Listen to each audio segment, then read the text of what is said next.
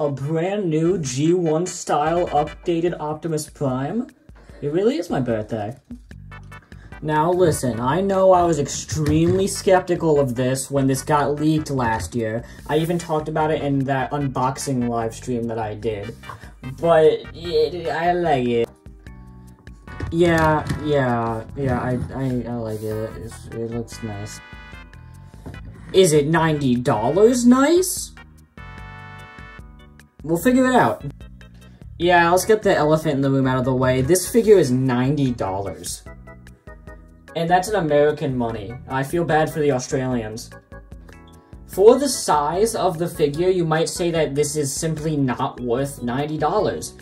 I mean, what does this figure do that the Earthrise one that came out 5 years earlier could not? Well, while we're here, dear Lord. It might be kind of hard to tell on camera, but this is significantly bigger than this. And even then, I'd say this is about half the weight. While I do like the Earthrise figure still, the budget really did hold back what could be done with the trailer. Like, I feel like you can almost fit it inside the trailer. It would have been really funny if that actually worked. But enough about the boxes, we have an actual truck to play with.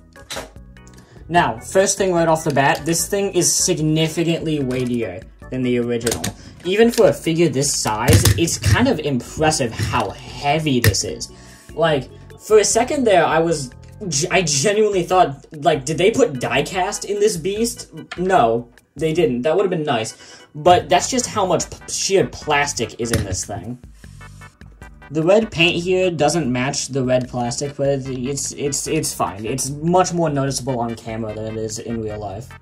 I do appreciate that all of the wheels are pinned, very nice. I do like that it does attempt the shape of an actual back of a truck.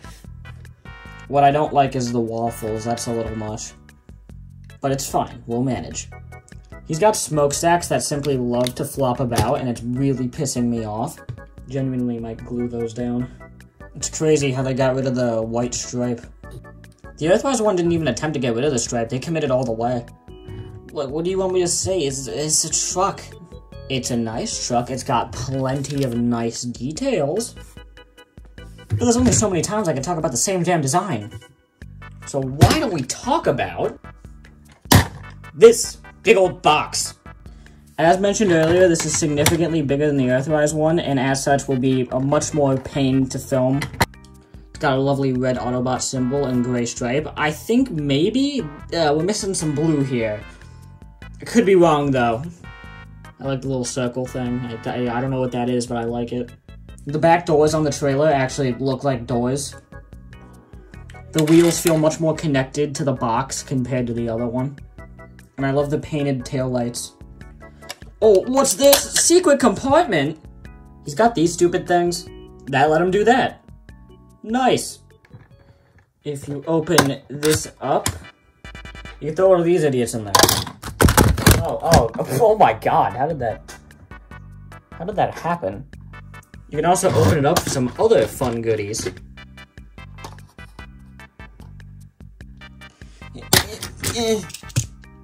Waller. He is adorable, and I love him.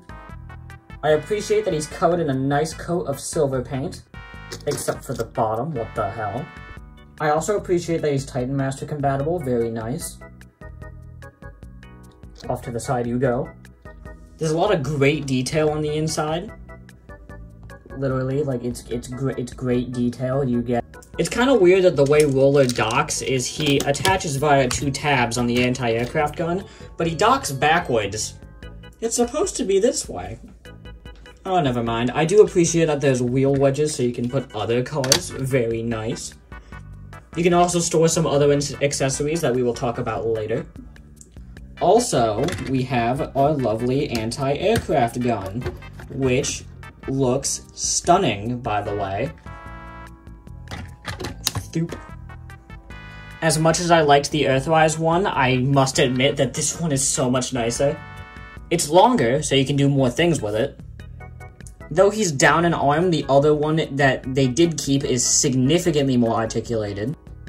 We have a rotation here, a rotation here. We have an elbow joint, which actually goes much deeper that way than it does that way.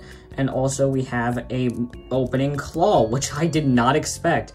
It's very fun, it's very nice. He can grab things, or you can give him the limp wrist pose.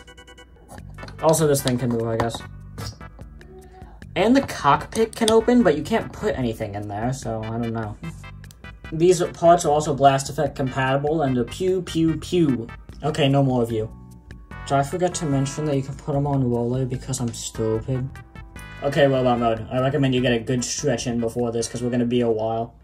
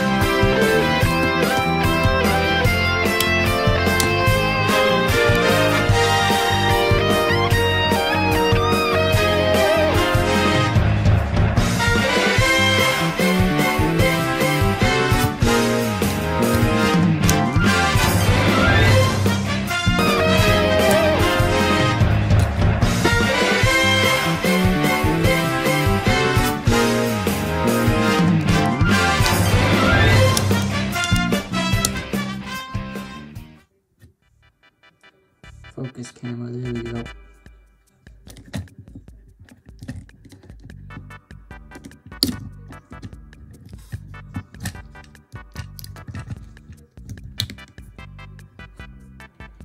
Ooh, magic. So this is the robot mode, and after all of that, I like it. It looks amazing. It is a spitting image of the G1 cartoon / movie / comic book. From the white legs to the blue legs, it looks great. I do wish these little triangles were yellow, but you know, you can't win them all, folks. Also, the Autobot symbol on mine is tilted. What the hell? OCD Noah is very angry. The head sculpt does seem significantly livelier than the Earthrise one, maybe because it actually has the gray in between the eyes. But I don't know, something about the sculpt is still a bit off. I'm just going to assume it's because the head is a little bit rounder than normal. I don't know, this probably looked like G1 Prime's head at some point with all the animation errors. I like the windows, they're very nice. There's a tab that's supposed to hold these in, but they still don't work. I hate these. Oh, the backpack. It's not that bad, guys, calm down. I still say that it's less egregious on this than it was on MP44. While this backpack is technically bigger, this figure's not $500. I do think his blue butt stripe sticks out a lot more than it probably should. Why did they do that? Oh, Soundwave, I got hemorrhoids. I do like that they painted the lights up top, which is something they actually neglected on the Earthrise one, which is weird considering that one's going for a lot more realism than this one is. Also, the wheels are gone. That's cool. I used to be for Optimus Prime having wheels on his legs all the time, but, you know, that's more stuff for me to draw, so I appreciate that. I also appreciate the amount of robo detail that they put on this beast. Like, look at all that. Look at all of that. It's not like MP44 where they go so hard into the toon stylings to the point where it's just not interesting anymore. They do still give it some of that awesome cyber greebling that has been left over from Siege, and it looks great. He comes with his gun, which is kind of a hassle to get into his fingers, but when it's in there pretty tight, except for when it isn't, but you know, it's fine. I really thought that was gonna fall out. His ion blaster is a lovely shade of gunmetal gray with some nice silver highlighting in the vent section. I love that a lot. It also has this tab which can make it plug into the trailer, but you can also use it to peg it into his backpack, which I've seen some other people miss. So, you know, you can do that. Also, the gun is blast effect compatible, which means it works with these two blast effects that he came with. These two are pretty much carbon copies of the ones that came with the MP44, so, you know, they look like that. I've never been a fan of this design of blast effects. I think it looks a little too cartoony, and also, they came warped out of the box, so, I actually had to go in with a hairdryer to get them to look this straight, so, you know, not great. Wait a minute. Oh my god! If you open his flippin' boobies, you see a very nicely crafted matrix chamber. No paint though, because you can't paint that material. And if you open up this flap, we have the Matrix of Leadership, which does look identical to Earthrise Optimus' Matrix of Leadership, which looks identical to every other Matrix of Leadership. To the point where this isn't even Earthrise Optimus' Matrix, this is 86 Hot Rods. Get pranked, loser. Looks good, though. And lastly, we have his Energon Axe, which is made of the same squishy material that the blast effects were made out of, which also means that it came warped. Gosh dang it. It was even more warped out of the box. This is the best I can make it before it started melting.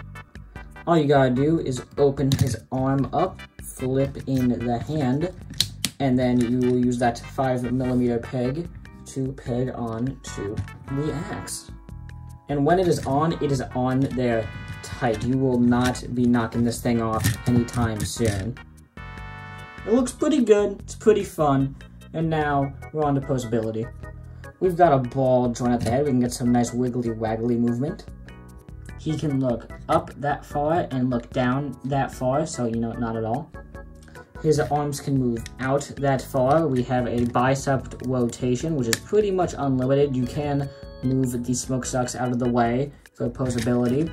We have a 90-degree bend at the elbows, wrist rotation, and we have 3 fingers that are moved at the knuckle and the middle of the finger, and we also have the pointer finger.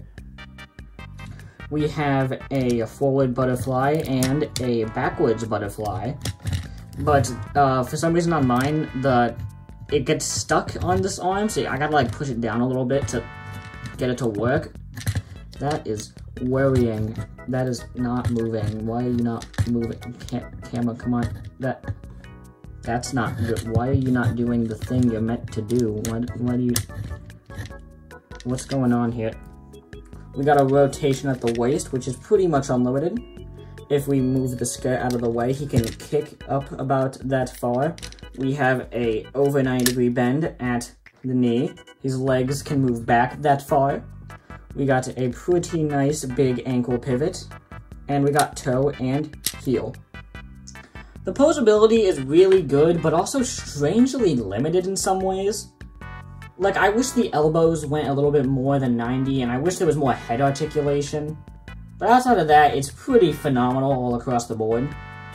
He has a lot of specialty joints that you won't see on many other figures, like forwards and backwards butterfly. But there's certain things, like the legs, I wish they could kick a little bit higher, and I do wish he had some sort of ab crunch. I might be asking a little much, but this figure's $90. I feel like I have the right to complain about that. You know, this is almost a $100 figure. I had to hack Target's website to find it, and I had to punch a kid to get it. But seriously, I'm really only joking. Like, There are some trivial things here and there, but the posability on this it's amazing. Comparisons! SS86 Hot Rod. Bumbly. And lastly, here he is next to Earthrise Optimus. Seeing these two next to each other is kinda trippy. You can definitely see where SS86 improved upon Earthrise, but honestly, I could totally see why people still prefer how this guy looks. Now, don't get me wrong, personally, I do prefer the colors, especially the colors, and the design on this figure. But I can still totally see why people still have this as their default Prime. This figure is still perfectly good, perfectly valid, and it's still a really good Optimus Prime figure. It's just this is really, really good. And I feel like this could have only been done with the Commander budget. Yes, Earthrise Prime was only $50 and this is $90. Yes, that means that this figure is going to be a lot less accessible to younger kids. But I feel like they only could have done this with the Commander price point. This figure has an insane parts count with an insane transformation, unlike anything I've seen in recent memory. And just with the amount of sheer plastic and sheer weight in this thing, I don't think they could have done this at any other price point. Even the trailer on this figure is amazing. It has tons of fun features, it can hold every accessory this guy comes with except for the Matrix, but you don't really need that. And honestly, it justifies itself more in my head than the Commander Rodimus's did. Like, yeah, that one was fun, but it's just a box, you can't really do anything with it. With this one, you can do so much with it. So, do I recommend this figure? Yeah, I mean, if you can find one. I mean, they're slowly popping up everywhere, but don't expect to just walk into a store and find it. I actually had to go hunting for this thing. Yes, $90 is a little pricey, but I think it is totally worth it because I'm just having so much fun right now. Anyway, yeah, I don't know how to end this till all I won, I guess. Bye.